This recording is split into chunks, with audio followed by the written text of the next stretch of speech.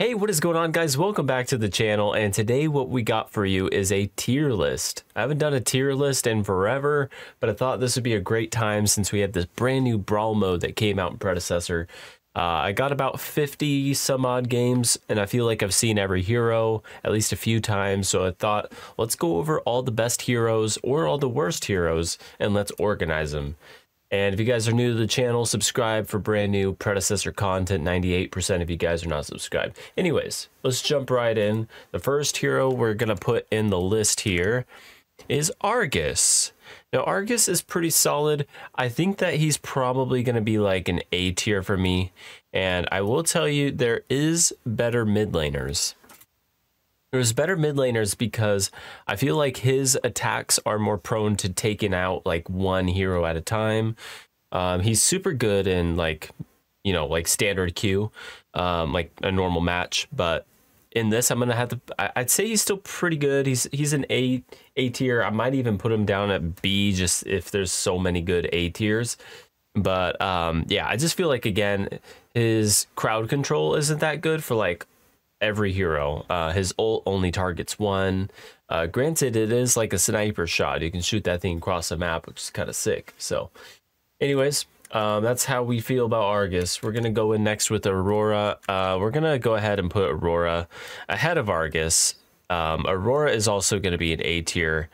She actually does have better crowd control. She's able to mitigate a lot of damage for your team with her ultimate that freezes enemies. She has that ice circle attack, that stuns them again. She has a ton of slowing ability. So she's just great for the team. She can get right in your face, do a shit ton of damage.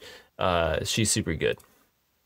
All right, next on the list is going to be Countess, and I have a lot of fun with Countess. I don't know if she's... I'm going to put her in B tier because, again, she's more of like good at solo, like killing one or two of them, as are all the assassins, right? All the assassins are going to be good at killing like one or two of them, but her specifically, I feel like, is a solid B tier. She's a lot of high damage, high burst ability damage as well, so she can she can slip onto you, do all of her kit, and then slip back into her shadow slip, and she takes like very little damage, so she's going to be a high B tier for that. All right, so next in the list is Crunch, and I feel like Crunch is going to be ahead of Argus. Crunch is very good. His ability to stun you and just keep you stun locked is annoying as hell, honestly, if you're the enemy of him. He's just very good. He's super strong, uppercuts you, can dash away like nothing happened in no time. His scaling ability with how much damage he does is insane throughout the match. So yeah, he's gonna get a nice spot in A tier for that. All right, so next we have is let's get this, Decker. So Decker, I'm gonna say she's like a C tier. She's borderline to D tier, to be honest. Her damage output, like this game mode favors damage, and she's not one of those supports that deal a lot of damage. She's pretty good at locking people in, which her containment can do. She can stun with her ult. But overall, I feel like she's not that good. I tend to miss like her stasis bombs consistently because everybody's moving so fast in this game mode. Nobody's really sitting in a straight line, going in a straight path. They're all squirreling all over the place. So I miss a whole bunch with her. Her containment kind of makes her a high C tier because she can contain heroes and save her team quite nicely in some scenarios. But yeah, just C tier. All right, moving into the list, we got Drongo. I actually think Drongo is very strong. Drongo does a lot of damage, as does all the carries, but Drongo just has a way to get away with his ult, so he can like shoot and go backwards. He's like made for this game mode, if you ask me. He's one of the heroes that are super strong in this game mode. He silences, so you're not able to do abilities when he's using his rad rounds. His gas bomb, of course, does a bunch of damage. His boomerang does a ton of damage. He just scales really well with damage throughout the entire 15 minutes of each Brawl game, and he is a menace. So next we got is another assassin. We have Fang Mao. I think Fang Mao is super strong in this game mode. I'm probably just gonna put him here in front of the Argus and Aurora and Crunch because I think he's that good. His ultimate, you can just keep spamming it if you keep getting takedowns with his ultimate, and his damage output is just insane. He's able to cast a shield, moves him really quick. He has a teleport, so he can get the fuck out of dodge whenever he wants. And like I mentioned, if he keeps getting takedowns, you'll just keep ulting on you, and any decent player playing Fang Mao is going to have a fun time in this game mode. So Grim has been updated, and he is now insane. He's absolutely insane. He's probably better than Drongo as well. I'm gonna say he's probably a bit better than Drongo, just due to the fact that his damage output again is insane. The way that they buffed Grim this season is well, this last update, it's awesome. He's super strong. He can run you down. His ult does a like half, you know, a squishy person's health end game. Yeah, he's a beast. So, all right, next we got is Gadget. I'm gonna say Gadget is pretty damn good. Her Tesla Dome ultimate, I'm gonna put her in A tier behind Argus. His Tesla Dome is insanely good. Her Sticky Bomb deals a ton of damage and very easy to throw that onto a group of people. She can slow with her drone that she throws out, and then she also has a stun with the tripwire, the security gate. So she's just very good. She's an A tier because her crowd control is very good. She can stun people. She has that big Tesla Dome, does a shit ton of damage. Like a decent gadget will screw you up in this game. Next we got is Gideon. Gideon is by far going to be an S tier. I'd actually say he's probably ahead of the two carries here. I think he's that good. Gideon's ult, you get Astral Catalyst on him. You can just keep spamming his ult, and it's GG's every time. Like, I don't know how he gets it down so far with his Astral Catalyst, but I've had a Gideon like spam his ult like every 20 seconds against my team, and we just couldn't do anything. His black hole will pull everybody in. Unless you have a blink, you're pretty much you're dead by Gideon's ult. So yeah, definitely an S tier, and the rest of his kit just does a shit ton of damage. He's a menace. All right, so next we have is Greystone. I'm gonna say that Greystone's good. I'm gonna put him in B tier though. He's a good bruiser for this game mode for sure. You know, he has his ultimate where he can kind of land down, and he has a leap. He can leap away or leap on top of you, kind of keep dealing damage with this Firestorm. I just think he gets singled out a lot and dies quite quickly, even with his Resurrection ultimate. So yeah, I'm going to say B tier, but he's pretty good. I'm going to put Grux kind of in a similar area here. And the good thing about Grux is he has that bleed. So even if you do blink away, if you're low health, you end up dying anyways because his bleed just never ends. It's kind of like the poison from freaking Morgish. That stuff just keeps, you know, tanking damage until you die, basically. So he's very good, but he's kind of, there's some more powerful heroes than Grux. I like his stun. I like that he has a pull. Just all those things are very good from him. Very nice for the team as well, getting some CC on them. So next we have is Howitzer. I'm going to say Howitzer is also going to be A tier. Howitzer's A tier because he just has a shit ton of damage that can be thrown out there at will, and it just feels like it really drowns the team. It's insane. So yeah, he's A tier for me due to that alone.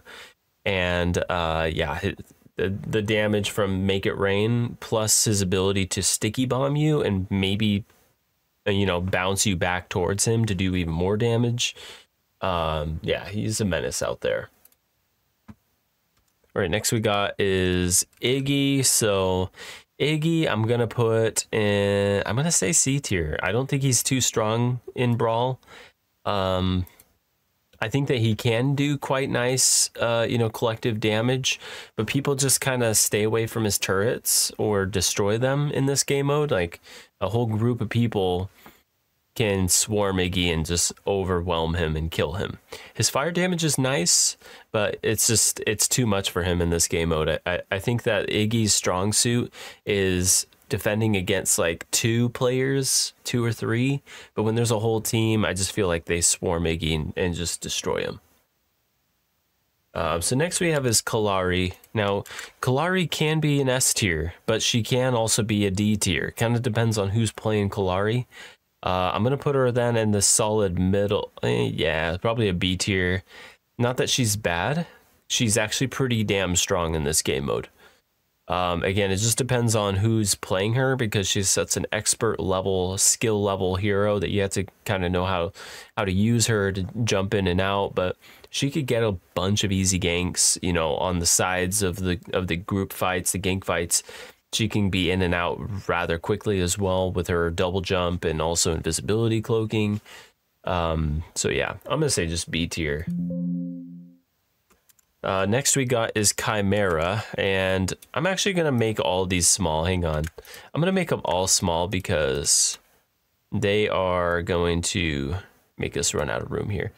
But yeah, so next we have is Chimera. Chimera is good, but here's the thing about Chimera.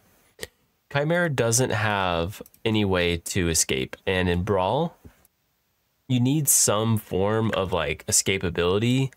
Otherwise, you just get singled out. Like, I'll be honest here, like a lot of Chimeras in this game mode are getting just wrecked because there's so many freaking. There's just too many people attacking Chimera, and he can't escape and just dies. So I'm gonna put him there. I don't know. I guess I'll put him right in front of Kalari, but just because he is strong, he does have stun with his ultimate. But yeah, fix this here. Okay, so next up we got is Kira. So Kira is also a decent carry. However, she's not as strong as the other carries. So I am going to put her at the back of the A tier list. Kira can be very good though, and she can kind of run away with the game. So she's definitely an A tier just due to the fact that she's insane. If you scale her, build some good items, she will be taking out a lot of people in the back line. So yeah, we'll put her there for now, and let me fix these two. All right, so next up we got is Quang. And here's the thing about Quang. Even in off lane and standard queue, he's all right. Like, he's not a terrible player, but I don't feel like he's that strong at all in Brawl. I think that there's too many players where he doesn't really get through very well to do what he's good for, which is, throw down that sword, teleport into it to uppercut you and stun you and keep dealing, insane amounts of damage. So I am going to put him in the back of C tier just because, again, I don't think he's very good in this game mode. He's pretty decent in off lane and standard queue, but that's about it, in my opinion. I don't even think he's that good at jungling. All right, so next we got is Bellica. So, yes, she has a very good ult, and yes, she can be quite damage heavy. I just feel like there's other damage heroes that are even better. So I want to put her at the top of... Yeah, I kind of want to put her here at the top of this group. So let me grab these here. And the reason I think that she should be here is because her ultimate does just destroy. It absolutely obliterates, especially if they're low enough. You just finish them with her ult. Her stun is nice. Her bomb is very good. Does a lot of damage. Overall, I think that she's good, but she's not great. What do we got next?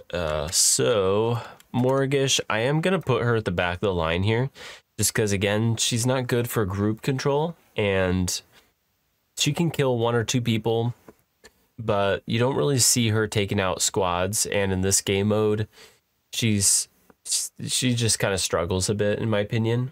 She's See, I'm gonna put her at the back of B tier for that reason. Next we got is Murdoch. Murdoch is super strong. He's a very strong carry. You'll see a theme here, right? Like all the carries are basically kind of A tier for me, unless you're counting Kira. I don't know. Maybe I just don't see very many good Kiras. Maybe people are insane with Kira and she could be an A tier, but I think Murdoch is super strong and he always has been a strong choice for a carry. So yeah, we'll put him there. Let's jump in next to, whoops, open something. So next we got is Muriel. And yeah, sorry, Muriel. You're not that good in this game mode. You know, the whole point of a Muriel is for her ult to be able to like save people. This game's just too fast paced, I feel, for her ult to make much of a difference, much of an impact. And her cooldowns are lengthy, her bubble shielding, it's nice, but I don't feel like it puts any team over the top. So yeah, she's D tier. I just don't think she's that good. But on the other end of the spectrum, we have Narbash. Narbash is insanely good. He's one of the best freaking supports, in my opinion. Heals the entire team. The entire team's already grouped together. Narbash is insane in this game mode, so I'm going to put him in A tier. And then on the receiving end of that, we have the worst player that you could be in this game mode, which is FaZe, excuse me. FaZe is definitely going to be the worst because she's designed to keep your carry alive. One person. She's not designed to help a team, and she can't help a team, and she just dies and she sucks. So yeah, D tier. She's good in normal queue. She's good in normal queue because you can hug your carry, you can keep your carry alive, you can spam abilities that save him. In this, she just makes little to no impact in the overall game. All right, next up we got is Rampage. I actually like Rampage. He's super fun in this game mode. I'm going to put him in B tier. I don't think he's bad. But the thing about Rampage is he just, I don't know. I feel like he just isn't insane. You know, like he's good. He can throw his boulder. It's one of the longer stuns of all the heroes.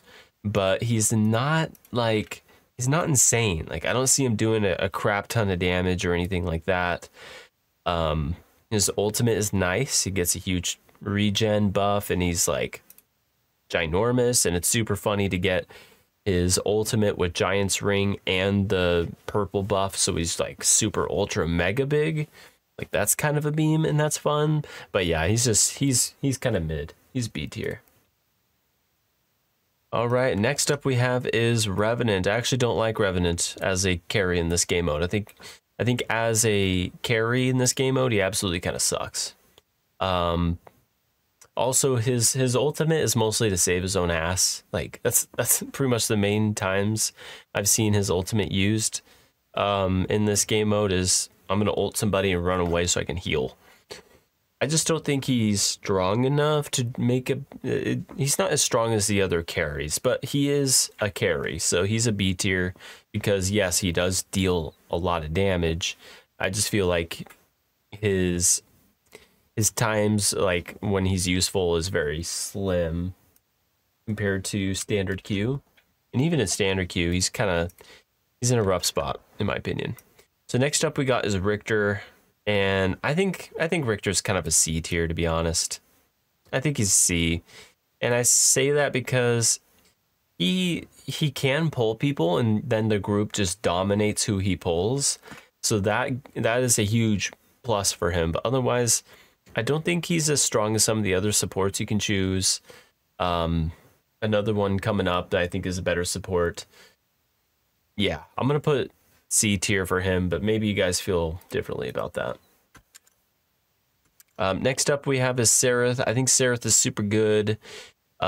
She is a great hero, but I don't think she's really that strong in this game mode. And I again think she's better at just taking out one or two, you know, not worrying about huge team fights, which is what this game is. It's just team fights. I'm going to put her in the front of C tier because she's good. She deals damage. I I just don't think she's like better than a lot of the other heroes here. So I do like Sevarog a lot as a tank. I think he's A tier. Also, they changed the way Sevarog's stacks work. As you know, with the regular stacks with Sevarog, he has to kill minions. Well, in this game mode, you can get assists on heroes and stuff, and it still boosts his stacks. So they made him really good for this game mode specifically, and you guys should try it out. You'll see how many stacks you get. It's a lot. It's a lot. So he actually scales nicely in Brawl, and yeah, he's going to be A tier for sure because of that. Yeah, we're kind of getting down to the list here. We got about 8 more. Next up is Shinbi. I think Shinbi kind of sucks in this game mode. Okay, and like she's fun. She's fun to play. Her ultimate's pretty good. Has a lot of damage on it. The problem is she can't really contain people. Like, she doesn't have any way of stunning people or anything. I just think she's a C tier because she's good at, you know, ganking people, but she's not really good in the group fight. She doesn't really help much. Do group damage to all heroes in an area. So yeah, she is definitely C tier, back of C tier for me. If they ever bring back Sparrow, you know, right now she's banned in this game mode. I guess she's that insane. But yeah, she's going to be an S tier just due to the fact that her damage is really high. When she does her ultimate, she could attack an entire group of people because of the spread on her ultimate. And that's destroyed me many times. That might be why she's banned. Maybe her area damage is too insane with her ultimate. But yeah, she's definitely an S tier. Okay, next up we have is Steel, and I also think Steel is an A tier support, just like how we have, who's the other one, Narbash in here as a support. I think he's that insane. I think he's very good at helping his team. He has 3 stuns. He has a energy wall that blocks all incoming projectiles that is great for the team. His entire kit is designed for group fighting, and he does an insane job at it. All right, next up we have is Faye, and I think Faye is the only one that's behind Gideon, and I think that Faye is extremely strong in this game mode. Her Bramble Patch, huge area damage. Her Nettles does a ton of damage. She has Untamed Growth, again, a lot of area damage, and then her ultimate will bind everybody into her fly trap, and that will screw an entire team over and they will all die. I think that she's S tier for sure. Twin Blast, I'm going to have to say he's back of S tier, but he's definitely an S tier. His damage is insane. He's very good in all scenarios of the group fights. You know, the only problem with all these carries is they're squishy. People who go 0 and 10 with any of these carries are just not staying behind a support or a tank or something that they need to do. But otherwise, all these guys deal a shit ton of damage. Next up we have is Wraith. I think Wraith is good, but he's not great. He's good because he can stay in the back line, he can snipe, he has his invisibility, so he can kind of get away from danger. The back it up is a nice ultimate as well, kind of rewinds a hero that's moving quickly. So I think he's good. He's A tier though, because I feel like he's just a little slow. Like, all these other carries are attacking very fast, very, very fast damage. You have to hit his snipes first of all, so if you're not very good at sniping with him, he might as well be a C tier. But if you hit all your snipes, I think he's a solid A tier. All right, and to end things off, we have Xerath. I want to put a Xerath in A tier as well. I think that he's an A tier because when he ults, it's going to keep everybody locked in. And you can ult an entire group of people. A Gideon can then ult on top of that ultimate that Xerath threw down. So in that Coliseum, everybody's just dying, and it's epic. I mean, I played a game with Xerath, Gideon, and Faye, and whenever one of us would ult, we would do another ult and they would just die. And we won easy games playing these 3 heroes. I just think he's great for the team. His Coliseum just locks everybody in. Nobody can leave. Everybody dies. He does a shit ton of damage. He has a stun. He's got some nice little dash. Very solid hero. But yeah, that actually concludes all of our heroes here. Again, a lot of fun playing this new game mode. I think that it's a challenge that a lot of people haven't had in a long time, and it's just a straight up team deathmatch. My only qualm, the only thing I really despise about Brawl is it just feels dumb with the Orb Prime. Whoever gets the Orb Prime pretty much just wins the game because it's 50 freaking points on top of the massive buff you get. So I think that they either need to remove Orb Prime or they need to make it so it's like 10 points or something less extreme, because pretty much whoever gets Orb Prime, the game just ends. In fact, the game should just end on whoever gets Orb Prime, because it's very, very few, like, I don't know, 2% of the time the other team will win even though you got Orb Prime, unless you're getting them by a landslide and the other team's just not paying attention and they somehow sneak it. But it just feels like Orb Prime pretty much locks down the game. But hope you guys enjoyed the tier list. Let me know what you guys thought differently of these selections. Maybe you guys think I'm fucking on something choosing these heroes in this fashion. But as always, I'll catch you guys in the next video. Thank you for watching. Peace out.